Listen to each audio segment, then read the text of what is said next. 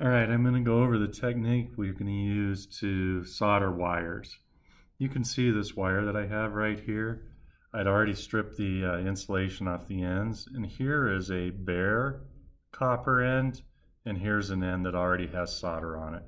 Now the reason that I've already put solder on this end is because if I put solder on the bare copper, it'll allow the solder to flow much more easily when I join the two wires together. That's what's known as tinning. Okay, so I'm going to tin the ends of the wire first, then I will try to join them.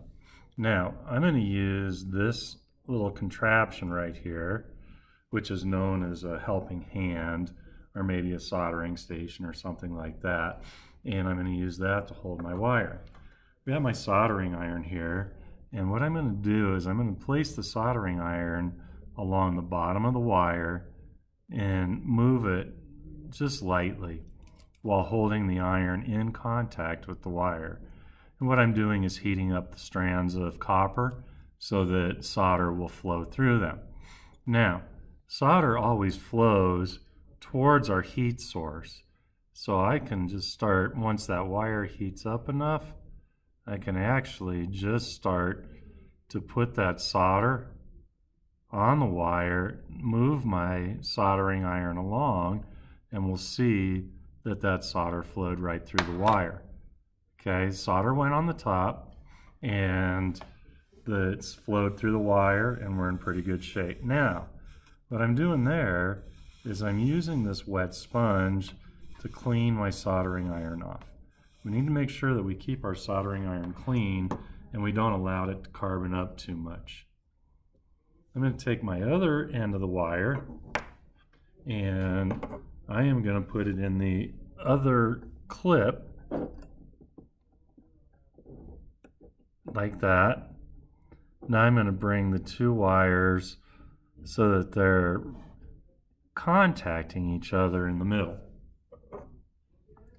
Again, I'm going to take my soldering iron and I'm going to start heating my wires up.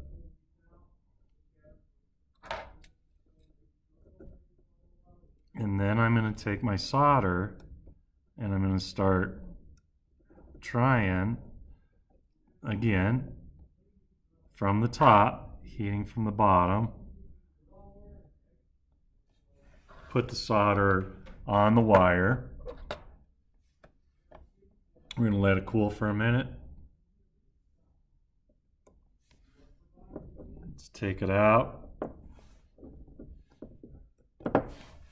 Okay, and just like that, you can see the solder joint. And this one's not awesome because the two wires aren't laying super tight on each other, but it's plenty strong. It's not going to go anywhere. Okay, so it doesn't matter what kind of soldering we're doing. If we're doing electrical like this, or maybe we were doing silver solder on jewelry or anything like that, the same principles are always going to be in use. The solder flows to the heat. Just use only enough solder to actually make the joint. You don't need to ball it on there.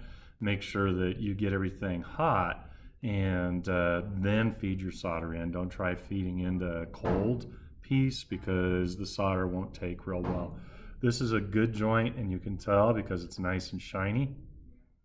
Okay, if it was a bad joint, it would be gray. It would be kind of dull in appearance, or it would look like there was just a bunch of bird poop on that wire. So that's the technique for joining two wires together that we'll be using.